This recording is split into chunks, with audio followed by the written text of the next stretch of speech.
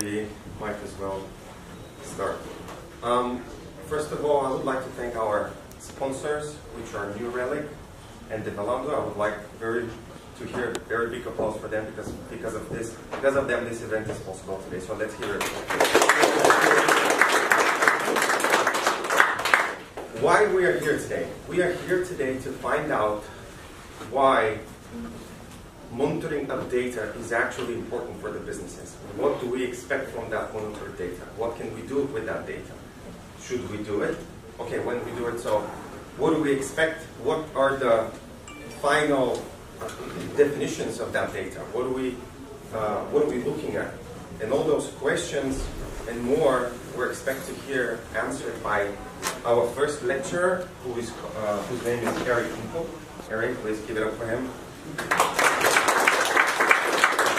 So, a few words about Harry. Harry has a working experience with development background for more than 20 years. So he's been creating custom software solutions for customers around the globe. He has worked in cloud architecture and cloud migrations for many, many years. Sometimes his work feels more like software archaeology, especially when re-architecting legacy applications. Please, give it up for him.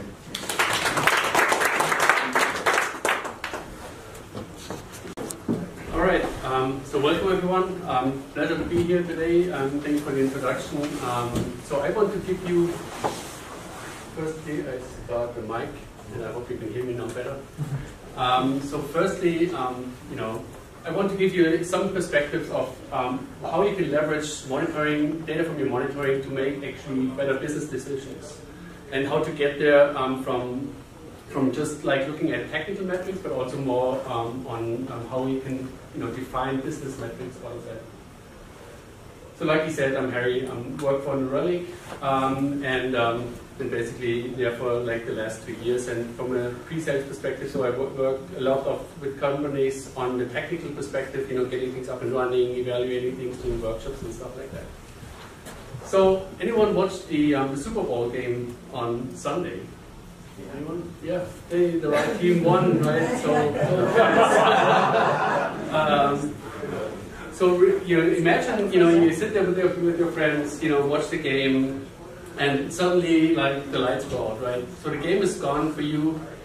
Of course, you're sad and disappointed that you wanted to watch the game with your friends, have beer and snacks and everything there.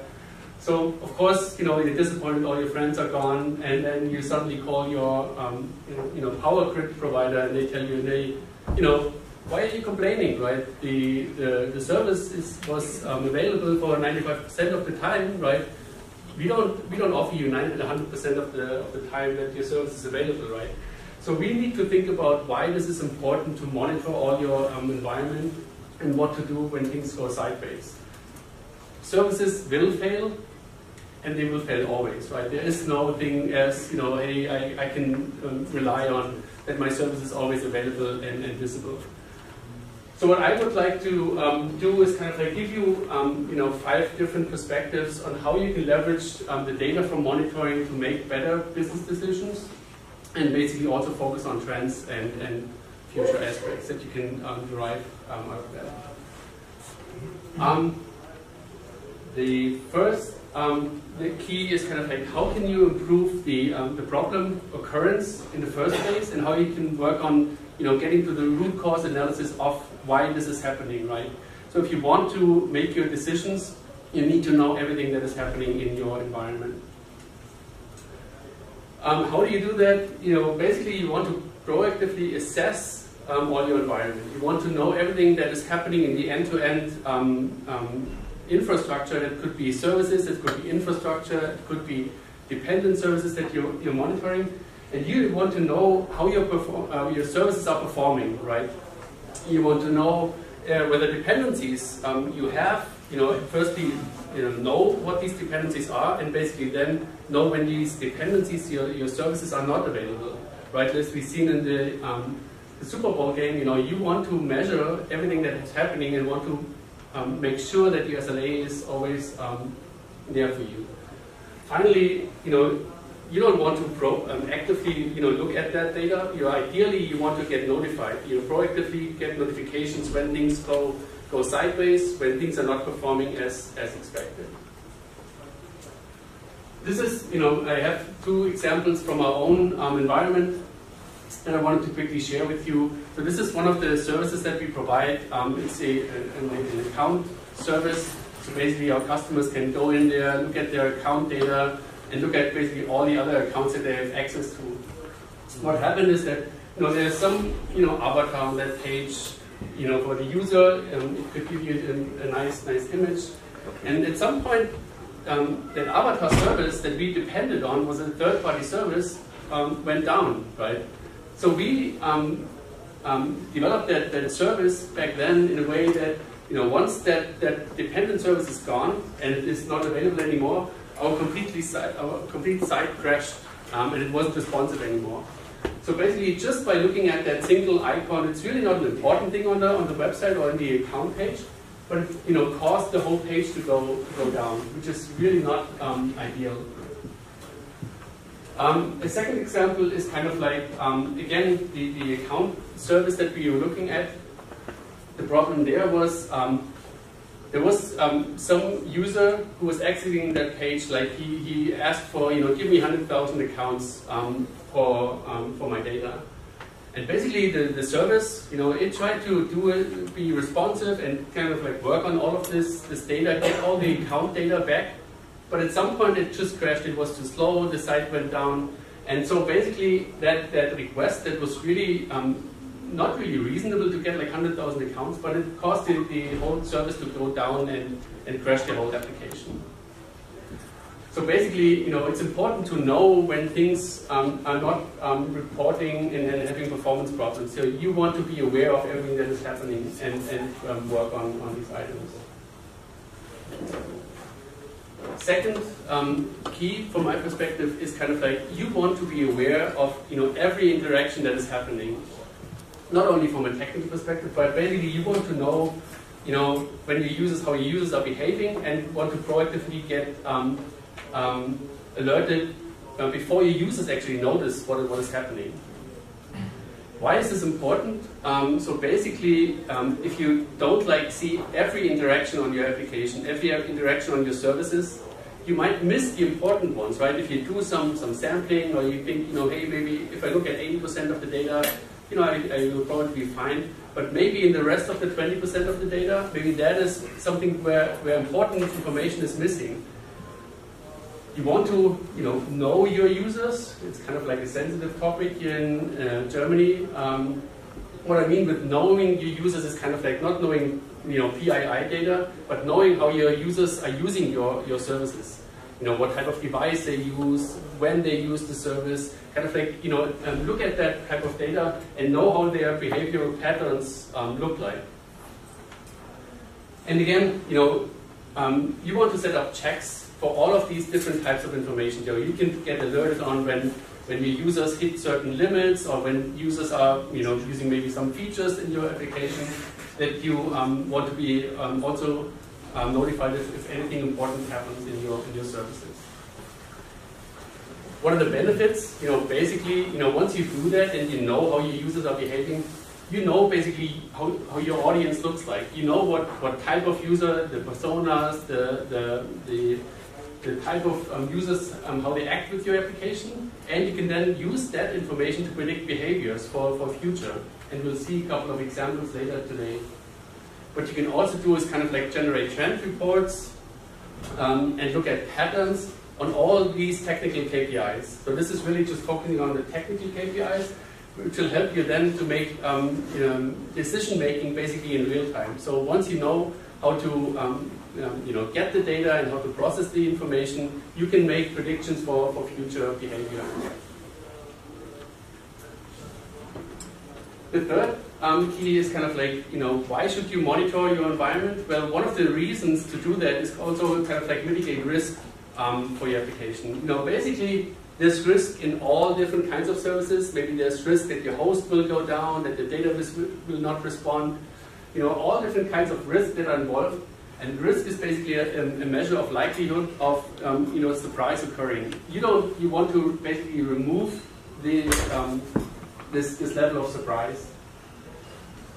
keeping a system available means to remove risk and hence removing surprise in your application.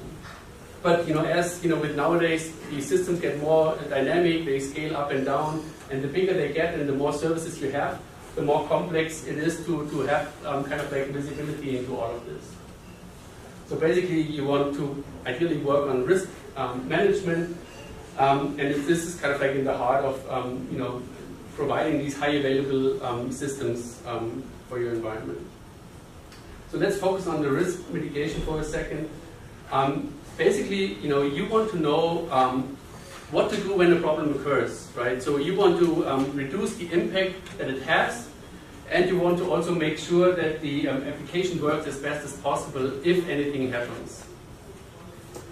And then, of course, more importantly, you need to have a plan in place. If something happens, what do you do? How to inform people? How do you your support teams in the operation works and can remediate everything that is happening?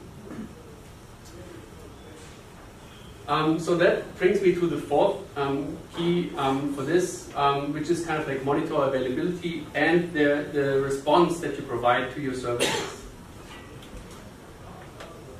What you want to do is kind of like understand how your applications and your services are performing. You want to ideally use application monitoring to keep an eye on everything that has happened with the application, how it's performing, generate notifications and things like that. And ideally not have that measured on hard facts, but basically having the baseline in place. So basically if you know how your application is performing over time, maybe you have some pattern that looks like on Monday to Friday you have like a certain load on the application and then it goes down on the weekend. This baseline is kind of like important for your applications if you want to know what is happening and also predict behavior for future responses. So and then the responsiveness is kind of like, if a problem occurs, you need to have a plan in place on how to fix that problem. Does anyone on your team know what to do? Do you have plans in place or playbooks? Basically what we always try to suggest is kind of like having a run book in place. If a certain error occurs, this is what the steps are required to do. This is what what systems to look into, what services to monitor and things like that. So everything is kind of like important, but you should be preparing this before anything happens, right? You need to have a well-established plan in place, document the processes, know whom to contact, maybe have other services in place that you can look into and have kind of like that chain of responsibility in there. Oops, sorry. That also brings me to the last key for this topic is how can you make sure that not only the technical KPIs and measurements are in place, but also your business KPIs, right? So this is important because typically all your services that you provide, all your applications, at some point they have a business reason, right? And ideally, what you need to do is kind of like have KPIs in place so that you know what to measure.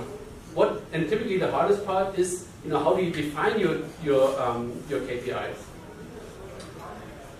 You need to know where to get the data from, right? We can derive a lot of data, business KPIs from the technical information that we collect. But basically, maybe if this is not enough, you can customize that. Maybe you need to have additional data points, additional events that you need to capture, and then this will help you then to basically create these KPIs. By doing that, thinking outside of the box is always helpful. Don't have that siloed focus on different services, but maybe have the whole interaction chain in mind to think of. And the last one is don't get trapped into the tech jail. Basically meaning that yes, I guess we are all techies, right? We love technology and things like that. You have to look at services and monitor things. But basically, if you think outside of the box and think of like in the bigger picture, you can basically focus on the business that these applications and services are targeted for. Once you have defined your KPIs and your business metrics, you don't want to create the metrics every time again and again. So basically having a standard set of dashboards in place to visualize the information automatically. Ideally in real time, to have access to that, having a dashboard in place that has all the important metrics in there for you to look at. What we also try to focus on is kind of like democratize that data. Data shouldn't be there just for one single person or for a single group. Ideally, everyone should have access to the same set of data and can work on that and create their own maybe custom dashboards. This is important that, first of all, that finger pointing is not happening, that one team says, hey, my data shows green, your data shows some red information.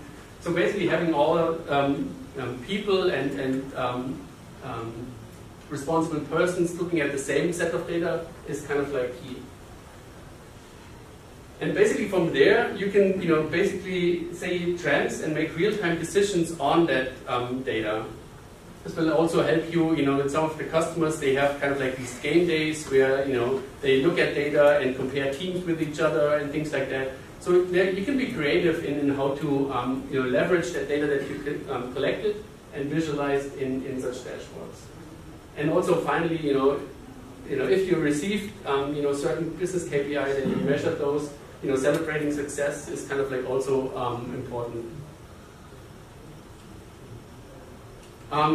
So in summary, these are a couple of key things to look at when you try to use the data from the monitoring to build technical KPIs, build business KPIs.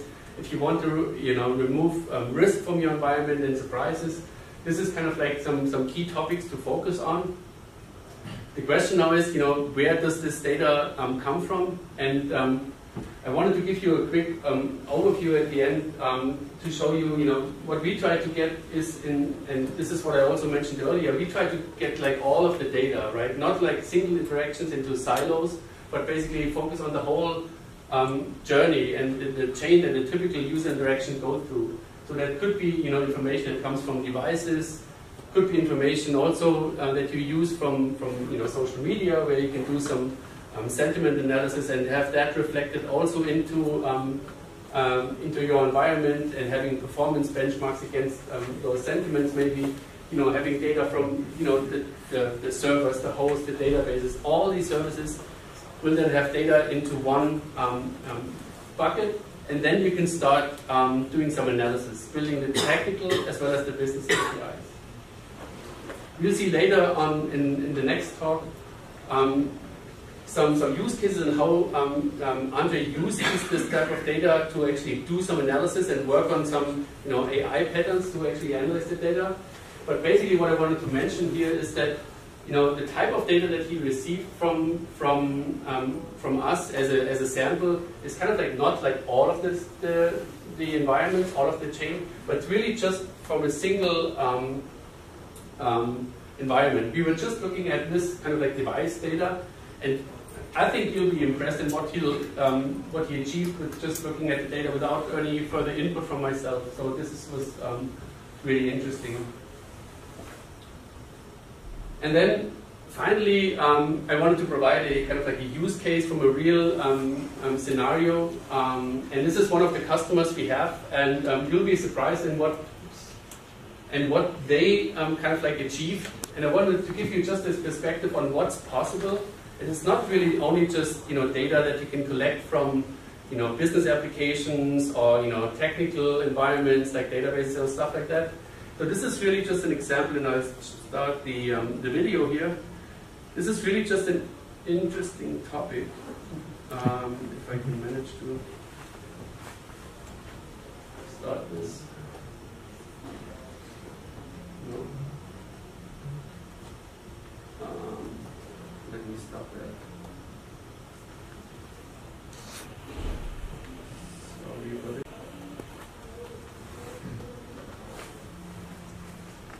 Let me move it over.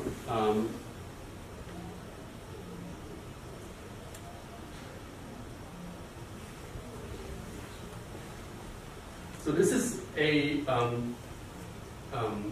retailer in the UK that actually uses our data to collect all these data points from all these robots. So it's basically a huge warehouse without having a kind of like a retail store. What these robots basically do is they put products that the users can buy online into these carts, and they walk around and do things, collect the data, put this in the basket and stuff like that.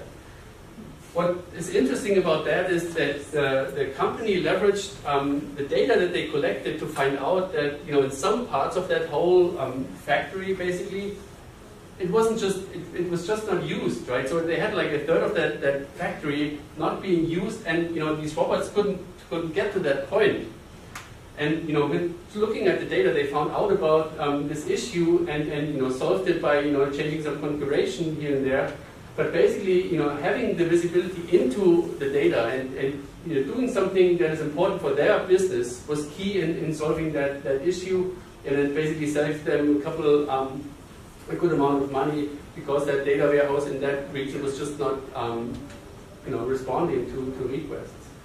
So really, and one example use case that I thought was interesting for this approach. So yeah, that was basically my talk. Thank you very much. Do you have any questions?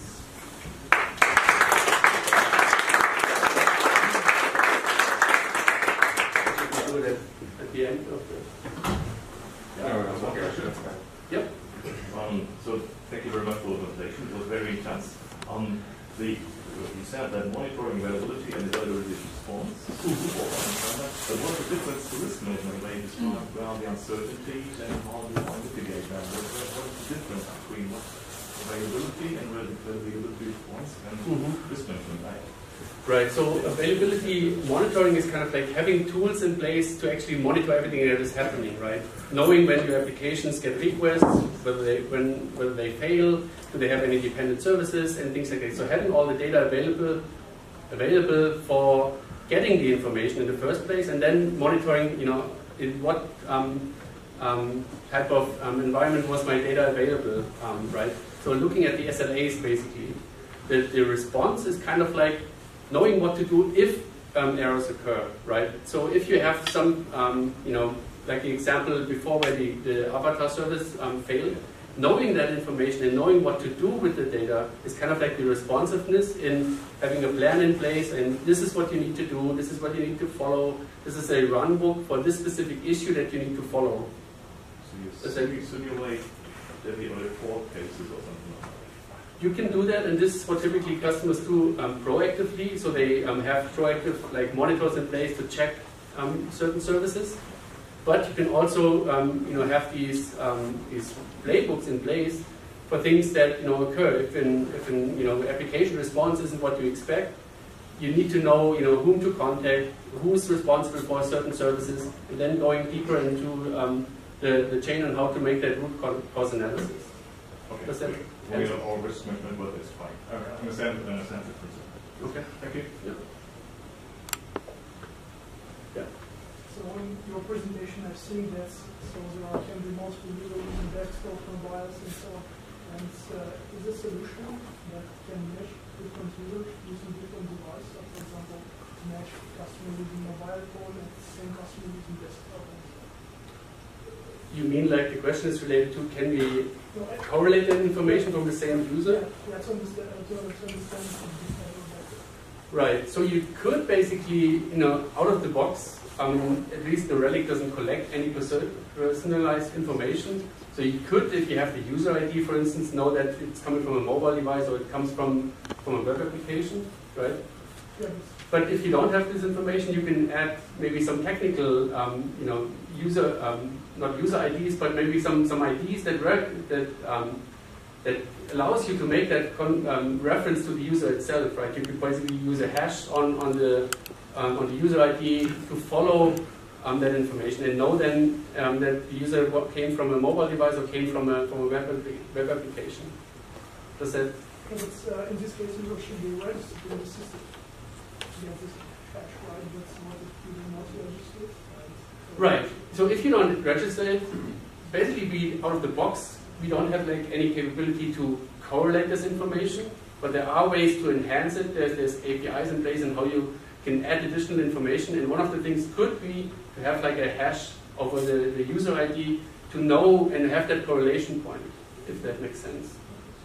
But out of the box, you know, you would have to have one correlation ID that you can leverage to get that connection right. Yeah, and it's correct if I'm wrong, but I think I heard the company name when Simon used to create this lean startups. Is it correct? With lean startups. Lean startups. Yeah. I mean, the history of NewRelic is basically coming from the startup environment, right? And since a couple of years now, we focus on business, but yeah, it could be the case that this is where it's coming from.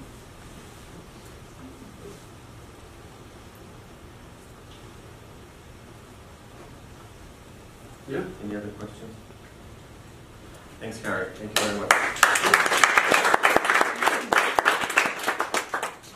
Okay, 20, I think. Wow. Okay.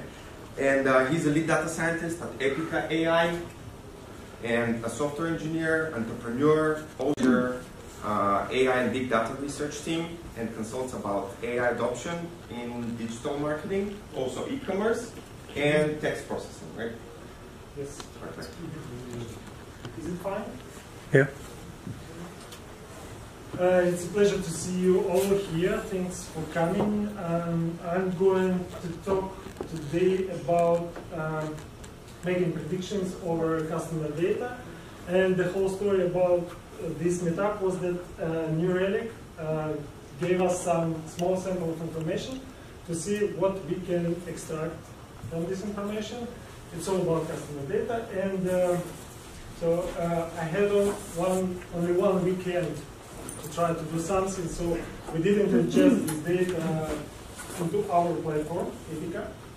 And so I'm going to tell you how we process data in EPICA, typically for customers, and then I'll show you how it is possible to analyze customer data, for instance, from NewRelic, to understand what kind of value it is possible to extract from there. So this is the whole story. And then my colleague, Andres, will talk about about the use case, how we achieve, how we improve CTR for one of the big publishers in Spain, for instance, with this approach. We thought that this might be interesting and relevant for today's topic. And so basically, this is the structure of my presentation. So I'm going to tell you a bit about EPICA. So I'm the VP of data science at EPICA, and you can check what we do and contact me anytime, any questions regarding this. So this is the only marketing slide I have because Develandoo asked me to make a technical presentation. So believe me, customer data is important. I guess everybody knows, and this is a big deal. This is a $1 billion market. There are a bunch of vendors. Everybody tries to improve conversion, whatever possible ways. So you have to take care about this today. First, everybody knows the CRM approach. It's pretty straightforward. You have a customer profile, and you fill it with some data sequentially. Modern CRM have automation tools to connect with some different sources, and this profile could be filled automatically. But at the end of the day, this is like step-by-step process. But what happens now? So we have a modern customer journey. If somebody wants to buy something, he makes very complicated paths through different websites. He tries to explore, ask, research, browse again. And the whole idea is the following. What if we can collect customer profile from this complicated journey online on the website and completely automate? So how we can approach it? Of course, checking pixels. This is the well-known story. Google has it, Facebook has it. Our tracking pixel was inspired by a segment. This is a customer data infrastructure. This is called themselves. And basically, if you already know it and use it, we're probably going to talk because we can offer good integrations there. But this is just the top of the iceberg. But in the bottom, what do we have? We need to make a cookie matching because we need to collect this profile from different sessions, from different devices. We need to have certain precision on this process, and we need to integrate third parties. For instance, we can match with DSP systems and understand what is the ID of the customer. This might be the answer of those previous questions, how to match users.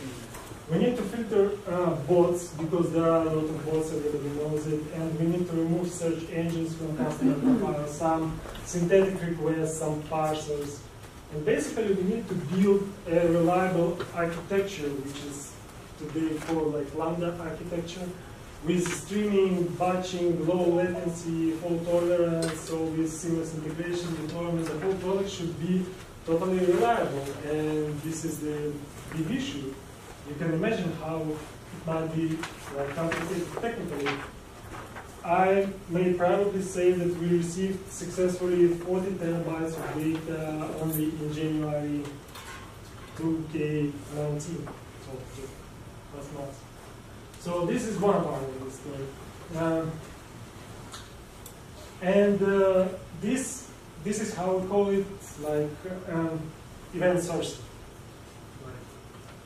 Well-known pattern in the big data technical. Another step of this process is to materialize these events into something which we call basic profile. So we have all those events, they're differently structured, they have a lot of metadata, devices, browsers, user data. And basically we process these in order to store, firstly we store our basic profile in the relational database. We still use PostGrid, but now we're switching into graph database because it's really crucial to match those profiles fast and reliably. So this is what we use for this purpose. If you're from big data world, I guess you know those things. And then you may say, let's predict something, but not really. So first we need to enrich those profiles. Basically, this is one of the popular requests beside like predicting some conversion or whatever, is just to make an enrichment because obviously we have a limited information coming from events, and some fields might be missing, but we want to know this information about all customers that we have, if it's possible. So there are a couple of things we can do. We can integrate with CRMs, because obviously this is like the root approach and they have a lot of data about it. We can ingest well-known CSV and Excel files to make. Also we have a partnership with Oracle Data Cloud, which was a BlueKai before, and basically we can integrate with BlueKai, and BlueKai could provide additional information which we don't know about our customers, but they know. From different sources, they have a lot of information. We can even go there and ask what do they know about you. Like a simple test from cookies, from your activities somewhere. Basically, so after augmenting, and we use prediction definitely to, if we have partial information, we could try to fill the whole data with this information. It shouldn't be really precise as you expect. It's enough to just to remove unknown data to make second part of this process more accurate. But anyway, this is important just for itself. Knowing more information about customer is better than nothing. And we come to the core theme of our platform. This is cluster builder. We divide our, what's the benefit? So we got this big amount of customers. How are we going to treat them? The core concept is cluster. So we take groups of customers to satisfy some target. we may do it descriptively. Like we may track some topic viewers, for instance, by URLs. We can extract information from URL and make a decision that they like browse some general information. By some actions, like did specific actions or subscribe something. And finally, we can predict potential new buyers, which haven't done yet any of those actions, and or content viewers, for instance, and those clusters we can use to get better conversion at the end. And this is very important. We can process anonymous data. So imagine you have to identify, you have to, like in your CRM system, you have to know phone, email, I don't know, name, last name. But here we can just use a hash, and that's all. So we collect information over this hash, and we can work with this information to get like better profile. We can build a customer journey, and we can predict for this hash something and show him something that he might be interested in, he or she, and use this without like violating any of those GDPR and all that stuff. So I think this is really crucial in this case. So predictions, yes, we can do predictions. If you are from this data science world and you heard cluster, you might instantly imagine that we do some unsupervised prediction. Yes, we do, but it's like limited. The only story that we have for this unsupervised prediction is to split big clusters for some reason. I mean, if you don't have the whole budget to cover all those people, or you want just like operate less clusters at the end. So unsupervised machine learning we use only for limited number of cases, just to split big clusters into small ones. What is really important is that next, what we are trying to predict is who is going to make an action in the future to conversion. So we use decision trees here extensively, and this will be a part of my example of processing NewRelic data. So I don't want to stop on this really now. But if you're from business world, just let me explain a bit that decision trees really, how does it make decision? They split like the whole data set into smaller chunks based on your features, like on gender or on some other class, and based on some metrics. This is the first process, just splitting. There are several metrics to control the quality of those splits. And then those trees are pruned to make a decision, like what is it possible, for instance, to make a decision in this node or in the other node. These decision trees, I will show it later, gives very good opportunity to have decision interpretation. So you always know what was the reason of splitting those data. And you also can use this information to build a cluster over it, because those trees are accessible. Typically, methods using decision trees are quite complicated. They use a lot of parameters, so you can control all those processes specifically. That is why it's tricky to use. But finally, this is not something which is called carbon competition. You don't need to find very precise or very good accuracy here in marketing world, because you need to keep in mind the balance. If your clusters would be super precise for clickers, for instance, it would be hard to run marketing campaigns over those clusters because they are too small. I mean, people from marketing world, they need to use clusters big enough to cover many people day by day, rather than wait someone who is highly to convert on the whole week. That's the challenge. But I will talk about this problem a bit later. Then we try to predict when. mathematically, this is less complicated problem. So you just need to get a histogram and just determine, for instance, some hour with bigger activity, or you need to do some smoothing with this kernel density estimation to determine the right time interval for making action. That's the challenge, but it's more or less easy. And the second part, we are trying to predict what customer is going to buy. This is totally different story. So I just like to mention that we have a recommender system for this purpose. We vectorize profiles, vectorize items, and do regression over these vectors. This is like a ranking problem, and I can speak hours about those recommender systems because we get a lot of experience with them.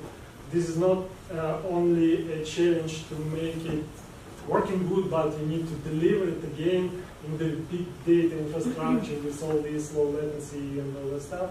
So this is the whole story. I hope if Develandoo will ask me to make another speech, I can talk about recommender engines, but this is not a topic for today's presentation. And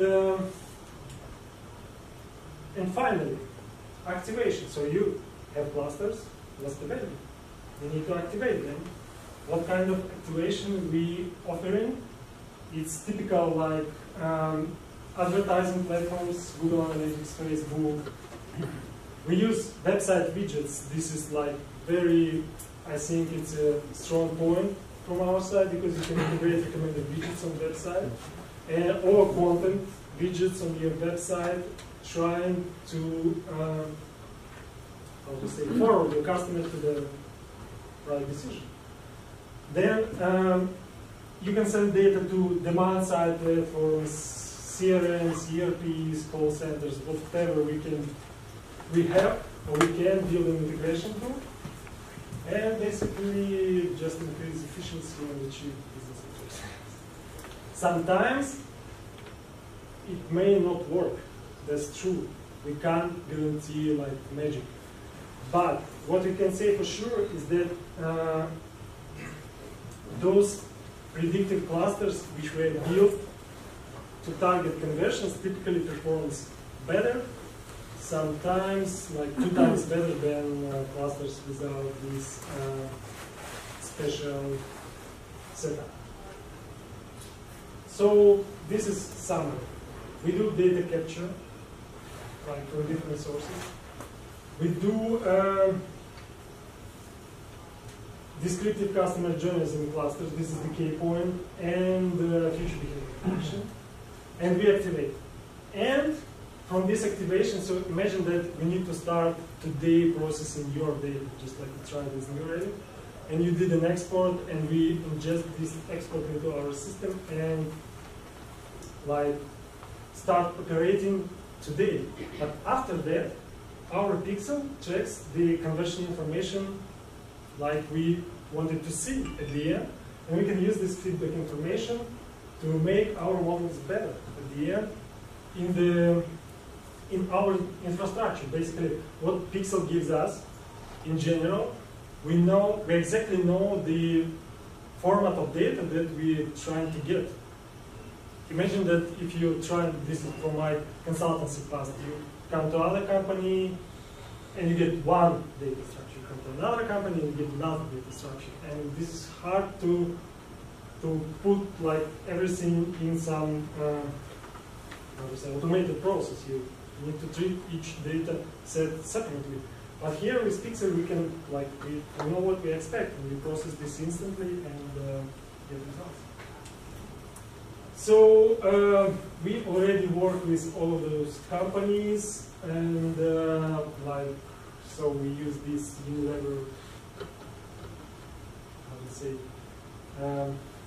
We use this unilever phrase as a reference. So we just who is going to be our next client? We're trying to predict for them, or what your client is going to do like next week, next month. Typically, it's like the weather forecast is not really reliable, but it's also This is what I want to say about our platform. So let me show is about processing NewRelic data. It was an interesting experience.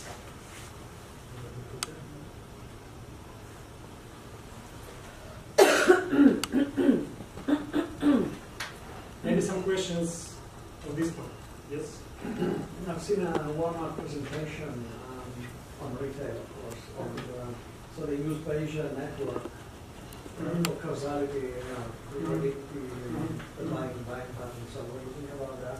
And the next thing is, are you taking advantage of, for example, Azure cognitive services or other available services like available from AWS or Google? Right, instead of developing our own network. So you know there are a lot of companies which tries to utilize different machine learning approaches to this problem. I mean, what I'm trying to say is that we consider, for instance, decision trees like we just like. I mean, that's the point. If another company understands better Bayesian networks, they may use Bayesian networks. You know, I think that decision trees are a bit more complicated. There are a lot of parameters, and you may play with it. And you have this kind of interpretability that I will show a bit later. Maybe you will consider this as an advantage. But I also know that some companies does like recommendations with reinforcement learning, which is really like crazy. I can't imagine how they operate it. But whatever, if they see value for this, I wouldn't use, for instance, some neural networks here because this is a bit different problem, and typically in classification problem trees are better, as I know. But whatever, if any other company had better experience with this, yes. So it's not a point of, you know, it's not a point of, as I told before, this is not a Kaggle competition. We need to achieve business goals, and the trick is that the final metric is not exactly like accuracy or F1 or something like this. It's another. And sometimes you don't need accurate solution finally because you may break the delivery with accurate solution having such a small cluster. We replaced it. So it's tricky from business perspective. What we actually try to deliver, of course we mentioned this kind of prediction because it's good, but we try to deliver conversion. That's the point. We don't try to deliver decision tree. We just consider that it helps to achieve conversion better. But another company definitely say that their approach is good as usual. So there's no problem. Sorry, may I ask? One more question. Yeah, of course. Yeah, so actually for me it's still not quite clear how you fuse profiles from different systems. It depends on systems. So, can you give me an example? No, you mentioned that you can get profile information from Salesforce, and I don't know, from other system, and somehow you have to do it. Yes, we need, how to say, we need to have an agreement, technical agreement, so that we can match IDs, hashes. So we need to be able to like to exchange this information, to have a callback with our ID with another system. For instance, with this system, this is not magic. Of course, technically, this is always like ID matching and having an agreement how to do it right and test it. Actually, there are a lot of issues.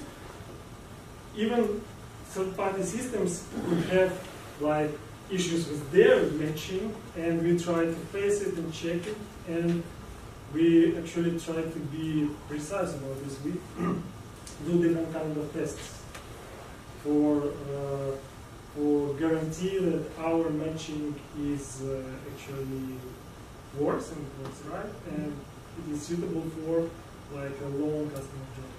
But at the end, this is the how to say, this is the process of the right integration. Just like you use external API, sometimes they're not public, you need to have a deal. There's like a combination of like management process and technical process. Andres wanted to say Yeah, something. I want to complement something on as Andre explained, on the tip of the iceberg is our pixel that captures mostly first-party data. Even though, think of a digital asset as a website, and mostly of your visitors could be anonymous, right? It's people who go to the website but actually do not convert, do not sign up, or just go check. And another part of these digital asset users could be known or identified users. Now, we see there's a tremendous opportunity on the first-party data, because it's actually the richest data there is, but it's still anonymous. You understand what I mean? It's still, you don't know much about that person yet. Regarding what you said of how, a person could access this website via mobile, via desktop, via an iPad. So you have 3 different identities, right? There's something called identity resolution, that EPICA solves the identity resolution issue with a prediction. What we do is we try to predict using algorithms and analysis of variables that these 3 IDs belong to the same user with a 75% accuracy level, but we predict that this is the same. So now we have not so many 3 IDs, but one, let's say, anonymous person. And we track its customer journey. And the other option is to bring third-party data, anonymous third-party data provided to Oracle Data Cloud by many data providers. And there's a process where we try to do something that is called data enrichment. Try to see if this anonymous user is man, woman, age, income level, brands that they're interested in. So you start building like still anonymous profiles of anonymous, but this helps you to improve your communications and marketing activities. So I hope that I clarified a little bit of your question. Thank you. Thank you, Andres. So it's an idea, but it's more handy to start. So the whole story was that to get some data from NewRelic, and we talked with Harry, and Harry look, this is the data. I can send you from a training platform, right? Mm-hmm. So this is not real data. I mean, yes, from demo environment. It's simulated data. Yeah, it's simulated data from demo environment. We tried to make it export, and I had a weekend to process it. Like, this is why I decided to do it technically. But this technical approach shows you how do we do this inside our platform. Of course, it doesn't cover all secrets, but I can explain some typical things that you are able to do with data, or that you're going to get if you're going to work with that. So I'm just, to make it fair, I will execute every piece of code here. So here is the data. I just collect several exports from my folder, and here's what we have. Like, typically we have missing data, we have some amount of columns. I don't know what it's all about.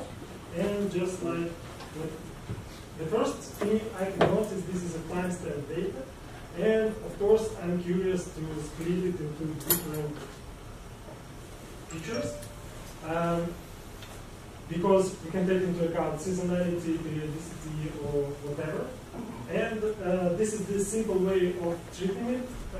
There are some tips and tricks to make better predictions over this timestamp data, but let's check what we have here in terms of timestamps. And what is not actually constant. So basically what makes sense. And it appears to be that all of this data from the same day, and like only hour is different. So okay, let's proceed, but this timestamp is not going to give us some good insights. So finally we have 4,000 rows and 48 columns. What are they? So basically I just like, okay, so we have item, we have some card information, we have like a lot of delays, durations. I know this is a typical point about NewRelic, that they track these durations, and this is really important. I will show you why. So after that, I don't know anything about this. I need to check I need to check. Oh, here, lately, when I try to build the first models, I noticed that there are strong, like, that when I try to remove basic URL of action, because we will extract like the type of action from URL, I also saw that other URLs affects very, very strong in the model results. And I saw that there are other types of URLs which I need to remove from model in order to be fair at the end. So they are kind of technical, and we also don't need them. I just mentioned them like, to keep the story complete. And of course, I'm going to manage NA missing values, but this is not mandatory for modeling. So you asked about these cognitive services. We don't use cloud-based machine learning services. We use H2O. This is famous framework for machine learning, and we like it a lot because of scalability. It's written in Java, it's fast, it's like there are a lot of things good about H2O. And H2O can manage NAs automatically, but in order to check correlations and to have more consistent picture, I just taking care about them.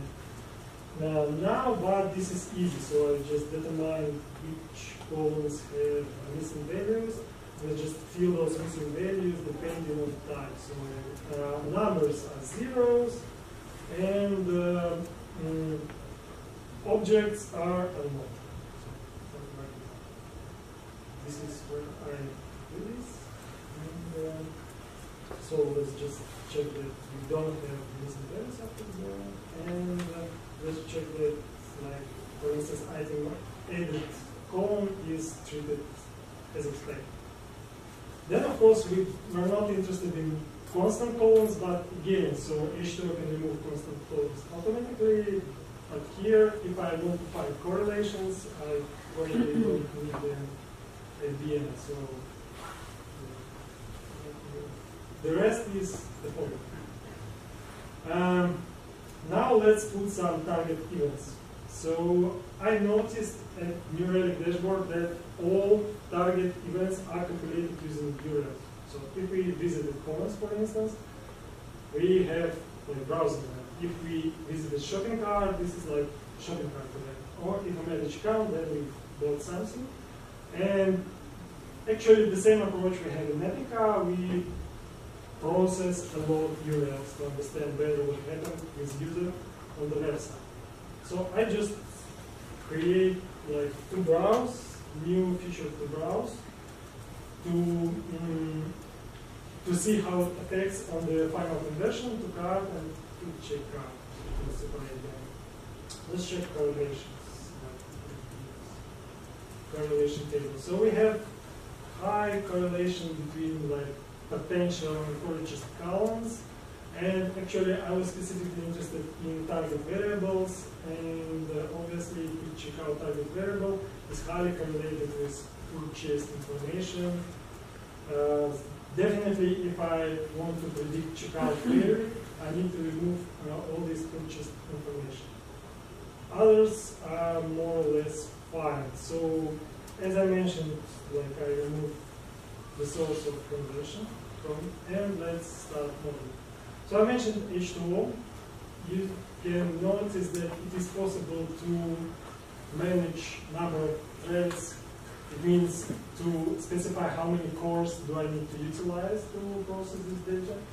And I can, for instance, limit memory. So it's I have very good control in cluster what amount of resources I want to dedicate to this to the model. And let's I think it's started. Let me check if I can. So I'm not going to start it again. Yes, it started. So what I do, I put this information into H2O because it's like it's a clustering solution. All data is transferred through internal protocols, and I have to put my data frame into H2O to process it inside H2O. And then I check if I'm actually like doing classification problem. For instance, with 2 cards, because if it's treated as enum, then I'm doing a classification problem. If it's numbered, then H2O we consider this as a regression. So let's prepare our experiment. Let's make 2 cards as a dependent variable, and let's remove something which can affect this 2 card information. So I'm removing 2 checkouts, I'm keeping 2 browse, and I'm removing like purchase form. So, but I'm leaving this interesting potential card total cost. Let's build a model. So there are not a lot of parameters here. Like I'm doing cross-validation because I don't have a lot of information to do a good validation split separately. So let's keep it for cross-validation and see how it goes.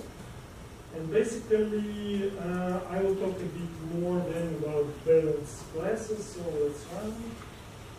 It's pretty fast, even on my laptop. So I can do it small. And what is particularly important for us? So we can check how training performed ideally, but let's take a look at this cross-validation data. So what we interested in is actually in this column. This is amount of cases when we predicted true, that customer is going to go to a car. And look, we have, and this is what it should be, actually. Can we explain to which industries is this applicable? It's for any industry which tries to do classification. So this is a typical binary classification, and we try to understand whether you, for instance, work in Develandoo or not, whether you man or woman or okay. So basically what we can see, this is called confusion matrix, and we can like understand our errors, the quality of prediction, and we see that we should predict false, but we predicted true over 8 records, and we predicted true over this one records. So error is actually quite low, but we need to keep in mind that sometimes we have a like a balance problem. So imagine that we have only, as I remember, 100 and something 2-card events inside this data, and basically all other amount of events are not going to occur. And we basically can build a simple model which says it's not going to occur. And this model would be accurate, very accurate, because like the amount of actually valuable actions is very, very, very small comparing to amount of available actions. And we need to treat it right. We need to randomly select, reasonable amount of not valuable action to put them together with valuable action. Otherwise, like model would have a lot of noise and is not going to treat problem right. Sometimes it program, sometimes it's not, but we can derive, for instance, this simple parameter. We don't need this H2O. We don't need to care specifically about the rate of those classes. We can just take balanced classes. True. May I ask a question? Of course. Yeah, if you could scroll up to the numbers you showed for me the other way. The other way. Down. Down as well, yeah. A little bit more. Here we are, the table one. Yeah. When I see on the 4th tree, on the 4th line here, actually, we see the percentage of wrong alerts, which means true, is only 0.2%. The other is 3%. So we have a factor of 10 between the quality of the prediction. Maybe it's a number of things. But is it true that, do I understand right, that the prediction of true is by a factor 10 less good as the prediction of false? Is that what it did? Yes, correct? yes. And why is that, or what is the consequence of such an insight? That if you make a model and see, okay, this is the quality of the model, what is the consequence for your work, or how you assess the predictions? Down. Down as well, yeah. A little bit more. Here we are, the table one. When I see on the fourth tree, on the fourth line here, actually, we see the percentage of wrong alerts, which means true, is only 0.2%. The other is 3%. So we have a factor of 10 between the quality of the prediction. Maybe it's a number of things. But is it true that, do you understand right, that the prediction of true is by factor 10 less good as the prediction of false? Is that what it did? Yes, yes. And why is that, or what is the consequence of such an insight? That if you make a model and see, okay, this is the quality of the model, what is the consequence for your work, or how you assess the predictions? If we have this error, this is kind of 3% of error. Yeah, but that is for me, that is blurring. Because if you would extend the true to the same number, just extrapolating the error. No, it's not. I mean, it's not. So, okay, if we want to make it, for instance, less, we consider this separately. Yeah. But for for a customer, we just deliver average. Sometimes you can't explain all the details, you know, if you want to, this performed like worse than this, like, he don't do it, he just, okay, we are 90% accurate in average. So that's the point. All right, okay, but, okay. Yes, I understand. This is important. Okay, let's see. Okay. Obviously, the quality of the two Let's assessments follow. is different, isn't it? Yes. So you give an average, nice, so this is the type of average. Look for a magic. Let's remove this. Let's not balance classes and see how it goes. Boom. Yeah, let's remove. So now it's different. Okay, yeah, right, let's understand. So it's even worse now. The error of true is by 28%, and the error of false is by, so even less 10. Now we have more than 2, factor 10 power of 2. Yes. Is that, so why is that the case? Why is true? No, I'm just, the number. this is, you're talking about a separate problem about like targeting some specific case, you know? But what I'm trying to say at the end with our marketing case, you know, we are interested about this and which is this in total. We might be interested to reduce this. We are not actually, so it's more or less fine. Even if it's like, I don't know, 50%, we are more or less fine. Okay. Because, you know, we build, if you're trying to predict people who is going to convert, you definitely get like small number of people because of historical data and because of limitations.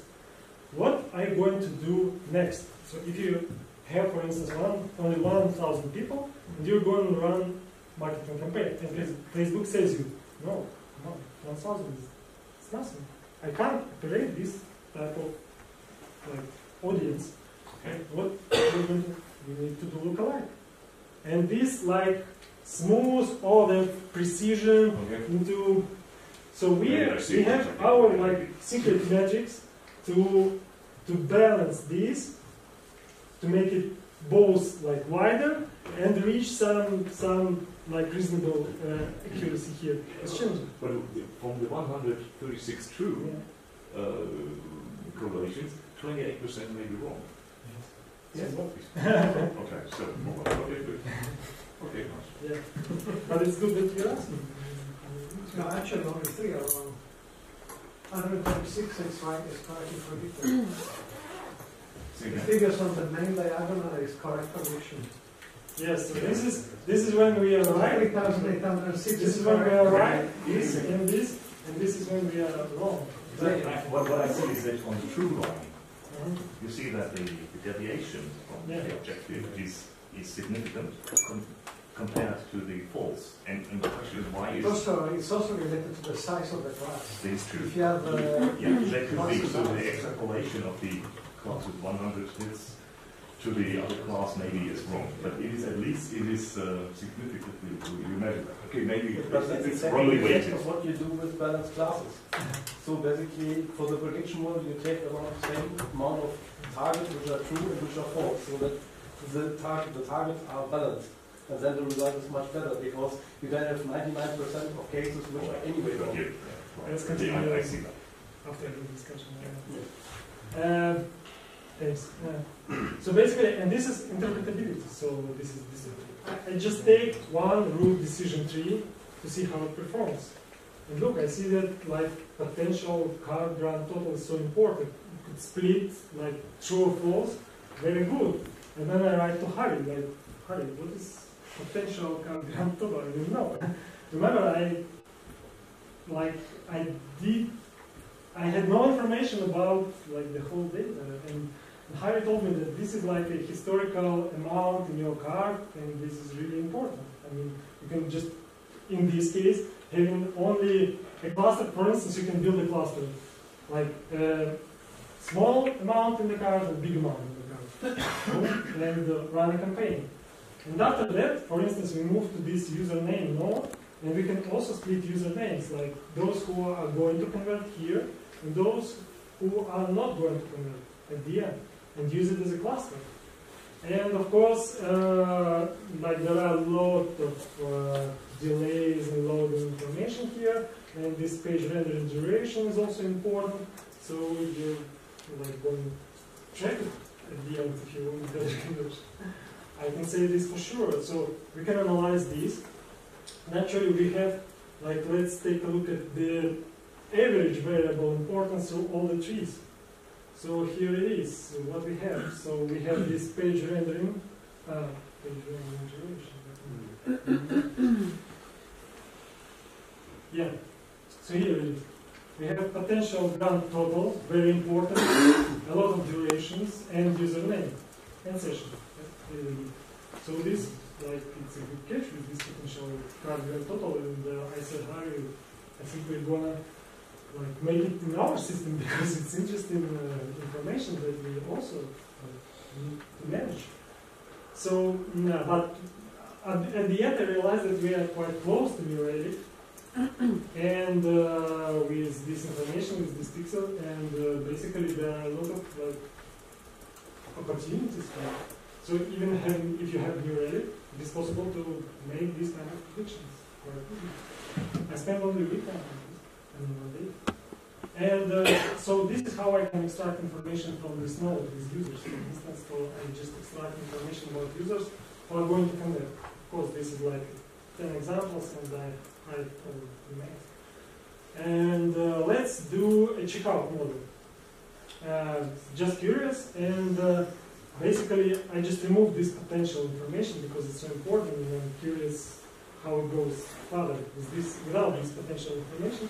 If we can make it, right, let's do this, and let's turn it on. This time balance classes are switched off, and basically here it is.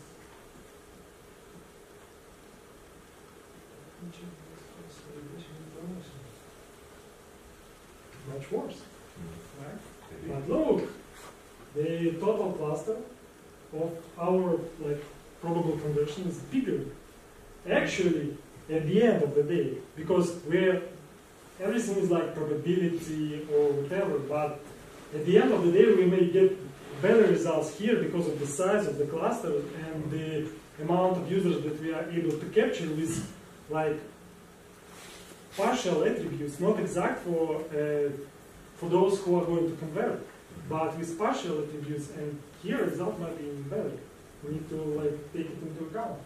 And let's like experiment again. So we have like 1, 5, 9 here. Let's try to balance classes.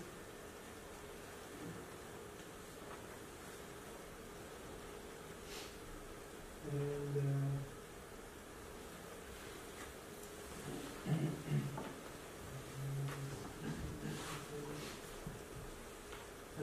worse in this case but we try to make it better, but for us it's worse at the end. So you never know. Actually, we did kind of automation. We want to try different parameters to understand that like things go in the right direction. Here is the tree here. So we have a lot of sessions. We have a lot of sessions. And we have a lot of durations. So now durations are important. So basically, I think that those sessions are somehow connected with durations. That is why it like splits these time. But also, from those sessions, you can extract information about users and your clusters.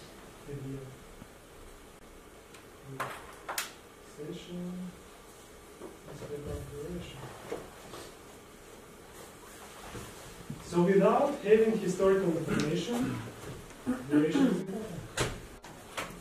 So I don't know how this synthetic data replicates the real life scenario, but I know NewRelic is good about measuring those delays and durations like NewRelic. Because just because of that, like your conversion obviously can go up or down. And basically that is what I'm going to do is just to shut down our cluster.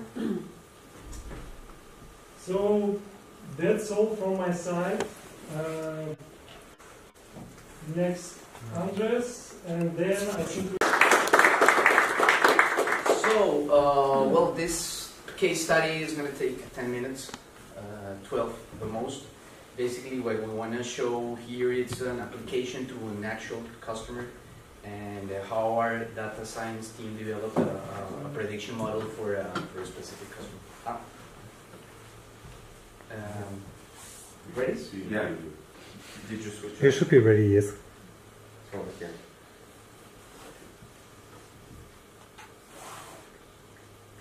Yeah, it's on. Okay. So, thank you, NewRelic, Develandoo, for having us here today. I'm Andres Soler, and I'm in charge of business development for EPICA. Basically, I want to present a case study of a publisher, a big media company based in Spain. Basically, they have interests in newspapers, magazines, like the typical media company that's struggling into the new digital world with fierce competitors like Google and Facebook, and trying to find new revenue streams and ways to monetize their huge audiences, because at the end of the day, media companies in any market of the world have really big audiences still getting information, news, sports information, etc.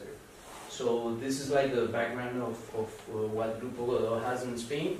You can see their traffic is interested monthly traffic for these sites, and they approach us with a problem, and what we like to do as a startup, which is very flexible, is to approach customers under a proof of concept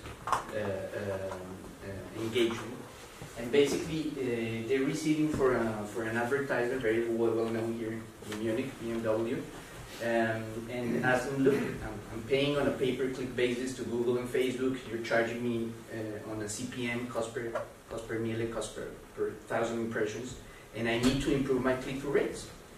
So here the conversion, this is a publishing, the conversion was the click, right? What their advertiser or their client was trying to tell them is, I need more clicks per 1,000 impressions.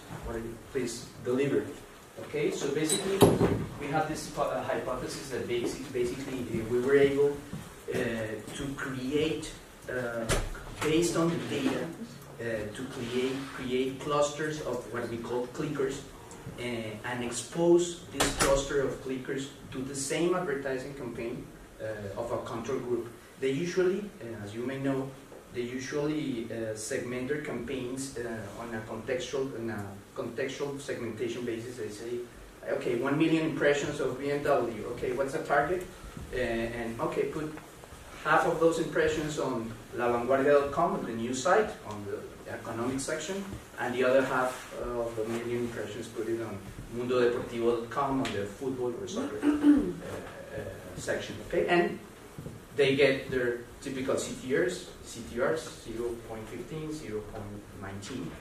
And on the other hand, we built a predictive model to be, and we call it a cluster of clickers, and we expose the same campaign, the same creativity, the same amount of impressions, right, to be able to compare. So, very important thing, we had to do an integration. They used the technology they used to deliver their advertising campaigns. It's an ad server, double click for publishers, now called Google Ad Manager. And our data science team created a prediction model, basically using a binary classification. I mean, we get event data, events like impressions and clicks, right? And we correlate it with event metadata, such as device, operating system, location of the visitor, and by analyzing patterns and also building a binary classification model, we were able to build, and with a very interesting audience, we were able to build on these dates a cluster of 7 million potential clickers, right? And this is the cluster that was exposed to the exactly same campaign that, as they usually do, with the regular way of segmenting the campaign, okay? So these were the results.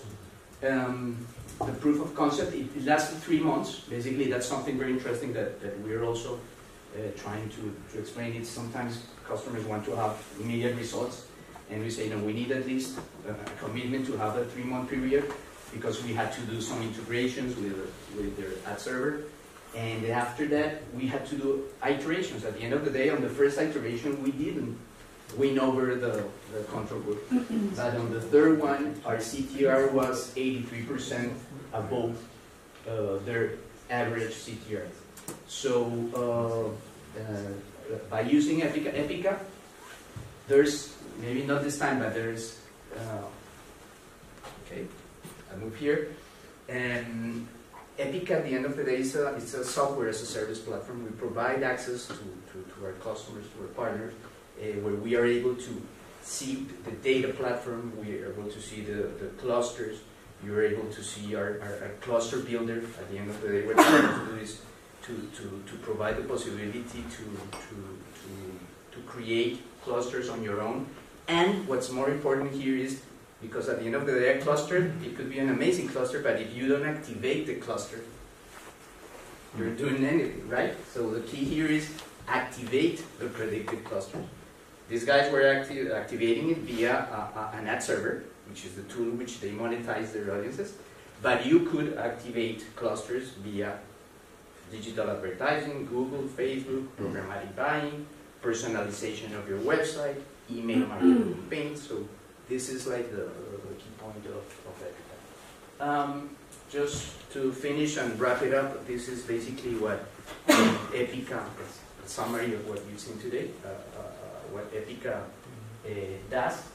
And basically, we try to, based on data, we add artificial intelligence and machine learning algorithms to be able to make accurate predictions. And what's different about our platform? If you're familiar, sometimes people say, hey, you're a DMP, a data management platform. We do the same, what a DMP is capable of doing, yes, but we're not a DMP. Then you're a CDP because you're able to ingest offline data, CRM data, point of sale data, and also digital data. Okay, we have a CDP capability, but even though we have those capabilities, we're not a DMP nor a CDP. We are a predictions platform, and with these differentiators and the possibility to bring third-party data also, and well, this is. I think this is the case study we want to present, and thank you very much. Now we're gonna stay here for a while. If you have technical and data science questions, you can discuss with Andre. If you more marketing. Platform presentation, so you can Oh yeah, definitely. Yeah. At the end of the day, if anyone wants to see the platform in the real world we're operating, we can set up a presentation or a call or whatever. So thank you very much for having us here today. Thank you for coming, and great to have you here. Thank you, Andres.